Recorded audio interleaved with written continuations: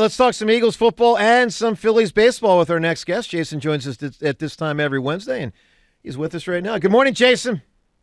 How are we doing, Joe? Doing good, Jason. Look, we're pumped up. Crowd's fired up. Everyone's fired up with the Phils win last night. We'll get to your squad in just a moment, but let's start with the Phils. I know you were there for game one. What was that experience like for you? I know your brother was there as well. For you guys to take in just a tremendous performance in the first game from obviously a tremendous baseball club. Yeah, man. I mean, it started out pretty hot with Schwarber and Harper going yard right off the bat, and I think we were excited to go. We were talking. I mean, it was obviously after the Jets loss. It was we were kind of debating whether it should still go. But I mean, Trail's only going to be in town. This one time we get an opportunity to do something like this and decide to jump at it. And certainly happy that we went, man. It was a great time. Citizens Bank was losing their mind. It was a blast. It was so much fun. Well, you guys certainly deserved it, to say the least, Jason. You don't have to go into hiding with one loss. I'll certainly tell you that. Let's talk about that loss, Jason. So it's now been 3 days removed. And I'm curious, 3 days later, how do you feel about that loss? I still kind of feel 3 days later the way I felt in the moment. We killed ourselves a lot. I mean, I don't want to. The Jets are a good defensive football team. You look at everybody they've played, especially the quarterbacks, the way they've played. The Jets are well coached and they have good players and they can beat anybody, especially if that team turns the ball over 4 times, has a bunch of mistakes. We weren't good enough to win the game that day. When it's really remarkable that we were still in the game at the end. If you really look back at it, I mean, the defense played so phenomenal to keep us in the game. Mm-hmm. And, frustrating day offensively, but, whenever you play a game like that, it's so apparent that, there's so many things that we can do ourselves to correct these issues and to move forward. And, it's kind of felt like everything that kind of good could go wrong, went wrong. It was just one of those days, like the Dallas, not only we call like the perfect string to Dallas Goedert, and the defensive end makes a hell of a play. Yep. And it hits him right as he's catching, and then the ball just flies right over it. Like it was, I don't know. It was just one of those days, and we didn't play well enough. And, we're certainly looking forward to getting back to work and improving and correcting some of these issues. Jason, what did the Jets do defensively that made it harder to run the ball against them? I think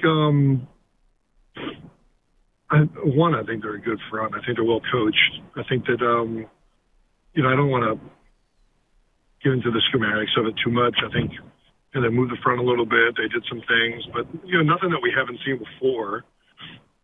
And I think, quite frankly, I think we had some runs there that we just didn't execute on. Mm-hmm. We had some outside hitting plays that, in the run game, and this is why the run game is hard. It only takes one guy. You know what I mean?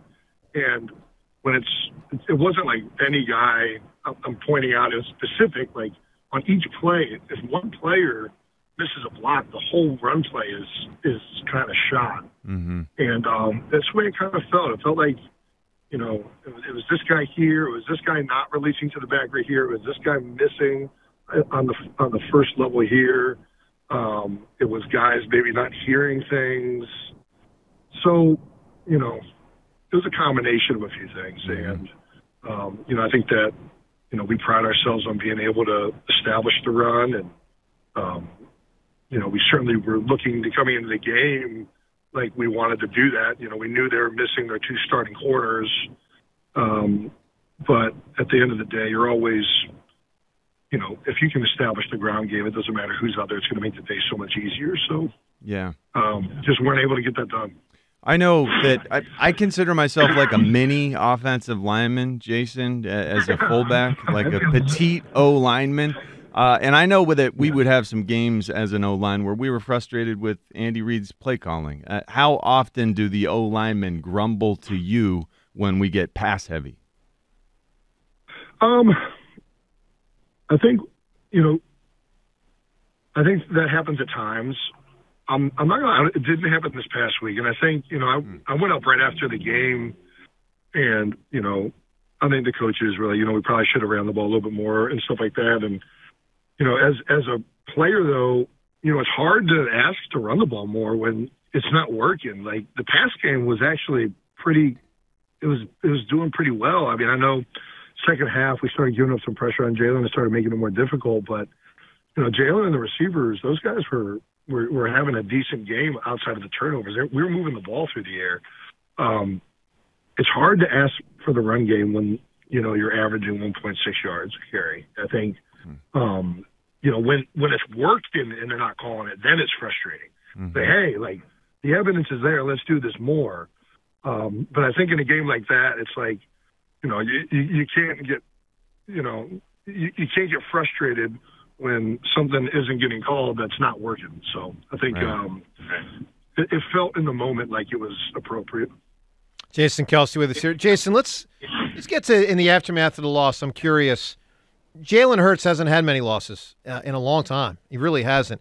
How does he handle a loss from what you can tell? What is, especially a game like this where obviously the fourth quarter, was in part on him and not exclusively on him, but he did not have a great fourth quarter. How does he handle it? Yeah, I mean, Jalen's pretty even, but he hates losing. I'm not gonna lie. It's very apparent. It affects him for sure. But he the same guy you see in the press conferences, like this guy's he's not a machine, but every single day he's just trying to keep moving forward and keep getting better, and he's at all times confident. And it was a really frustrating game.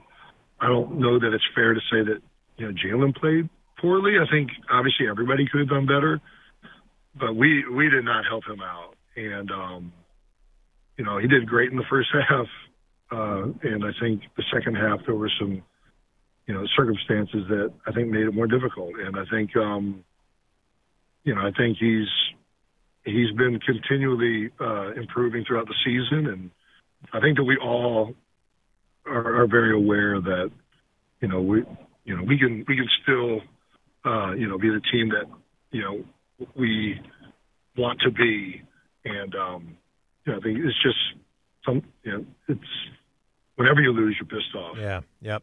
Jason, I was curious after the game with Nick not addressing the squad in the locker room. I was actually fascinated by it in a pretty positive way, but there were a lot of people that were critical of it, thought that Nick abdicated responsibility.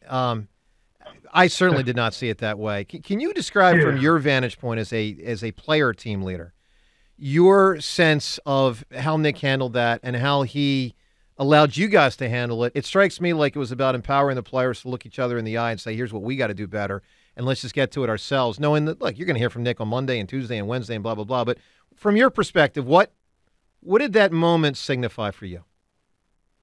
But that wasn't a planned moment by Nick. Like Nick came in there fully anticipating to address the team, and a number of guys were, venting and voicing, accountability and this isn't acceptable, and we hold ourselves to a higher standard than this. We got to improve, all of that stuff, right? And it carried on enough, and enough guys talked that it really didn't. I mean, personally, I didn't think it made sense for Nick to say anything, and I think Nick felt the same way. He's like, all right, well, you guys just said everything I was going to say, so I guess that's pretty much it. I don't think it was something that was like, hey, I want the players to take ownership, or I don't, like, everything had kind of already been aired at that point. And I don't think it really was necessary that he had to say anything, and I think that's why he probably just was like, all right, well, you guys kind of just said everything, and we'll see you on Monday. Jason, I'll tell you what it reminded me of. So when Coach K took over, a version of the Dream Team, I hate calling them all Dream Teams, but the 08 squad, when Coach K had LeBron and Kobe and that whole crew from about 15 years ago, I remember there was a famous story where for the first team meeting, he went around the room to everyone and said, all right, what do you guys think? What do we need to do to win it all? Like, to win this goal, what do we got to do? One guy's like, we got to be on time. Next guy's like, we got to be attention to detail. We got to do this. We got to be in. And he literally let the whole team set all what the rules. So he didn't have to say to Kobe Bryant and LeBron James, here's what you got to do. He made them say it themselves. It empowered them, but it set a tempo like they're holding each other accountable because they literally said from the first meeting, this is what we got to be. That's the impression it struck me, even if it was inadvertent. Like you guys led it from the beginning, Nick. Anyway, it just struck me as similar in nature from a leadership standpoint. All right, John, I know you got more here. Go ahead. Jason, this team is full of leaders. It sounds like we've added another one. How do you feel about adding a superstar like Julio Jones to the roster, and how surprised were you by that news? Yeah, I mean, I was obviously surprised, but you're always surprised in like a mid-season acquisition, especially when it's something of this caliber. But I think, you're always excited to add good players, and you're always excited to add, especially as a veteran guy, guys that have been around and played a lot of football. And Julio he's been around for a long time. He's been one of the best receivers in the NFL for an extended period. Obviously on the back end of his career, but I think everybody's excited to play football with Julio Jones, and it's going to be fun having him in the building. Who I don't know what the plan is as far as utilizing him as a player at this point. Haven't even had a meeting about that yet, but I think just on like the basic, as